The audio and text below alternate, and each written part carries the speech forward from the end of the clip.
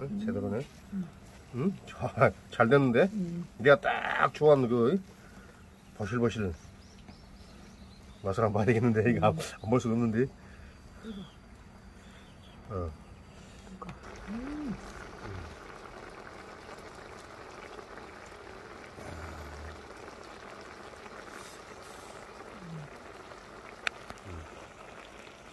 다른 거 필요 없어요. 필요 없지요. 딱 밥하고.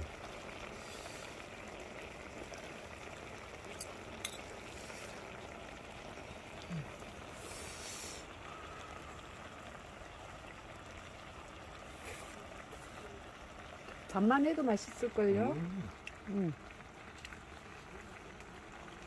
밥을 워낙에 맛있네요. 밥도 맛있고, 와, 간도 딱 맞는데?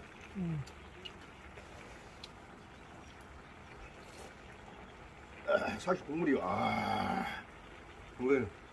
국물이 끝내주네.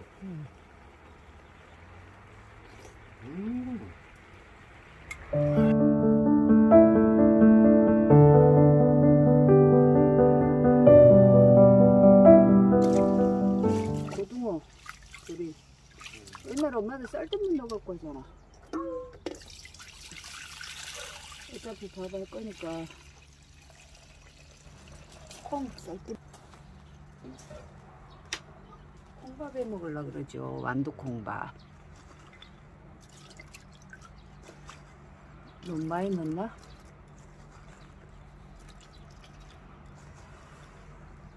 콩반 쌀빵 그래? 쌀반 간은?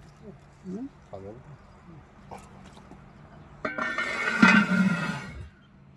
이제 불 떼줘. 알았어. 우리는 이제 반찬 고등어 무조림 무 좀 익힌 다음에 솔직히 무가 맛있죠. 거짓말 치지 마. 어? 그래도 고등어가 더 맛있지. 뭐 거짓말 좀 있어요. 난 무가 더 맛있던데. 자네는 그럼 고등어 먹지 말고 무만 먹어. 나는 고등어 먹을 테니까. 잘 됐네. 안 싸웠어 다행히.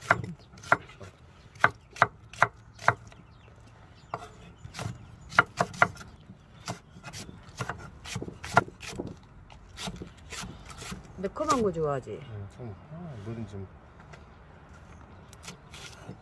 다져갖고 넣었어. 양념장 만들 때.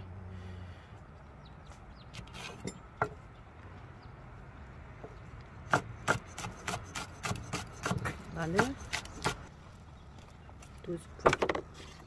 그다음에 생강은 옆에 생강청 담아놓은 거 있으니까 생강청 2스푼.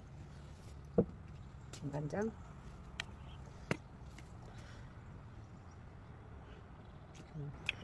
멸치 액젓 1스푼. 고춧가루 하나 둘 맛술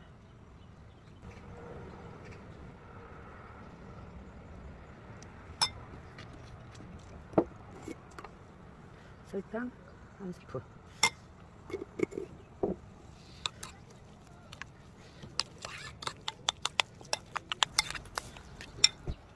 아이고 고추장이 빠졌네. 고추장 1스푼.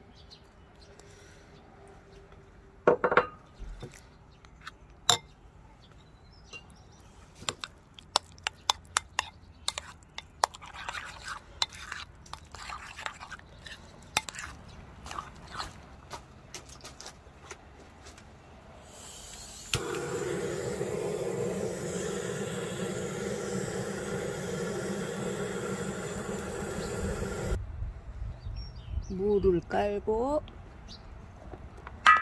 먼저 익혀줘야지. 쌀뜨물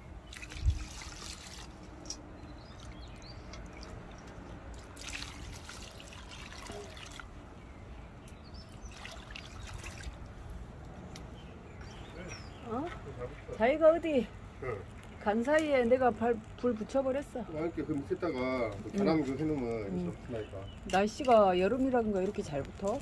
여름이라는 게 아니지. 내가 잘 해놓을게 그러지. 그래. 아이고.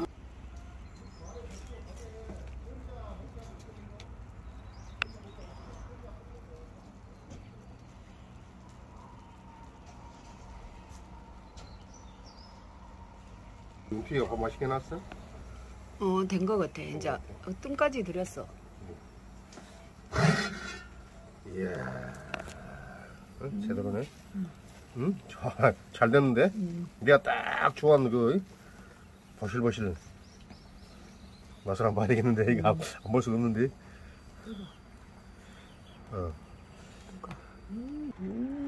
거의 못 먹게 해. 아니 좀 먹는 게 진심인 사람한테. 누가 주걱제 먹는단가. 원래 이렇게 먹어야 되는 거야 밥은.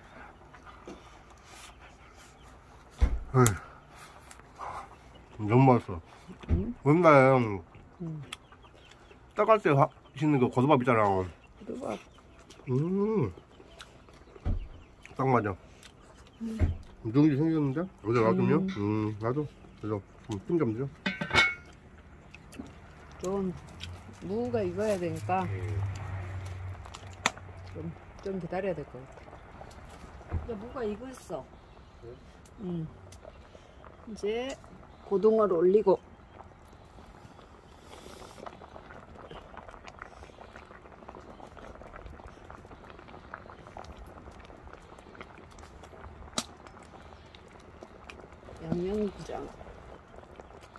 양념장 좀 올리고. 오, 국물이 너무 뻑뻑해가지고 국물을 좀.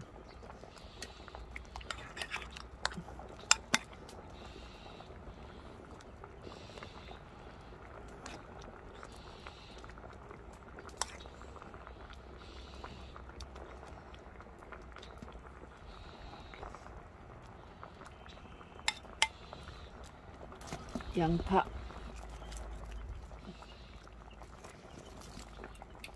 이건 금방 익나? 요거는 고등어는 금방 익죠. 양파하고 청양고추 그리고 고추, 대파.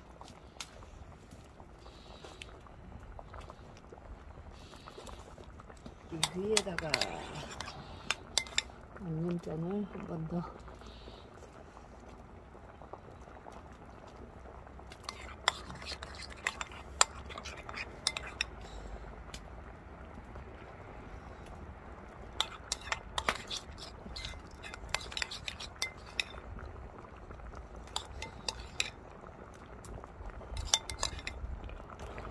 콩밥하고 먹으면 진짜 다른 반찬 필요도 없겠네.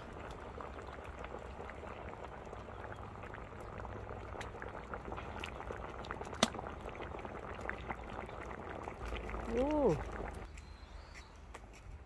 꽃이 없을 때는 좀 삭막했는데 제일 끝동이 이제 한방에 떠나서 약간 좀 뒤가 너무 산하니 그랬지. 근데 꽃이 써보고 완전 화사하게 되고. 육동 뒤에가 작년에 안 나가지고 그랬는데 아주 꽃밭이 돼버렸네. 철쭉까지 피고. 사과까지 좋은 걸 열렸으면 좋았을 텐데 왜 타임이 사과? 늦어요? 사과는 올해 뭐 근데 저 열렸는데 사과? 사과. 꽃도 보고 사과도 열렸어. 조금 식었네. 아까는 막 했을 때는 진짜 좋았는데.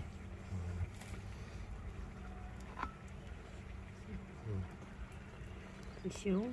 됐어요? 누룽지는 이따 꺼내서 먹어요. 요거. 완전 쫄았어. 응? 완전 쫄아. 완전 쫄았어? 너무 뜨거울 것 같은데 자기야? 그래. 내가 뜨겁다고 못 먹는 거 맞는가? 뜨겁지. 그릇 하나 줄까? 앞접시?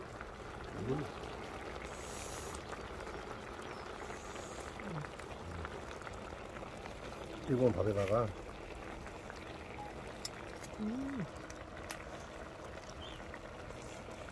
뜨거워요.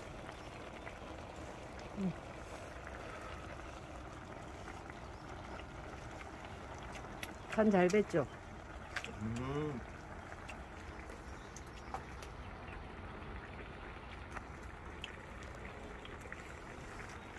딱 쫄았는데? 응? 완전히 잘 쫄았어. 무 한번 먹어봐요. 무 엄청 많이 넣었어 내가. 자기만 먹는 무. 물은 조심해야 돼. 다른 건 옛날인데 무는 진짜 뜨거워 엄청 이거.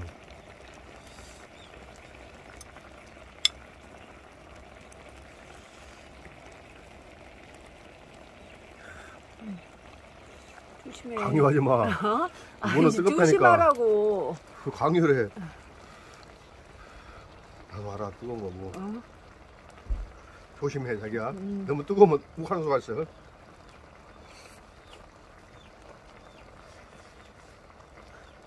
뱉어도 돼. 뜨거우면.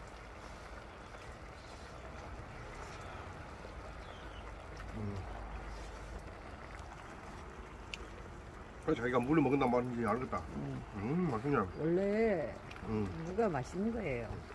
조금 더 간이 배으면 좋겠다. 응? 조금 더 간이.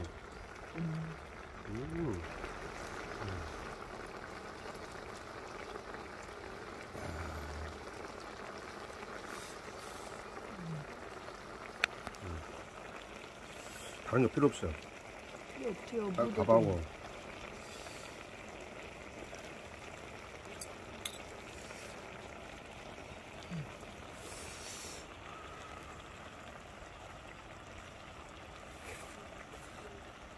밥만 해도 맛있을걸요? 밥이 워낙에 맛있네. 밥도 맛있고 와 간도 딱 맞는데.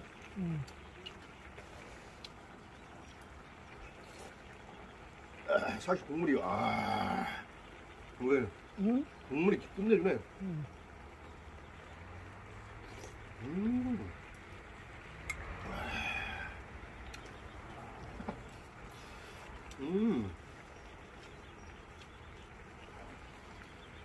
아주 그냥 죽여줘요.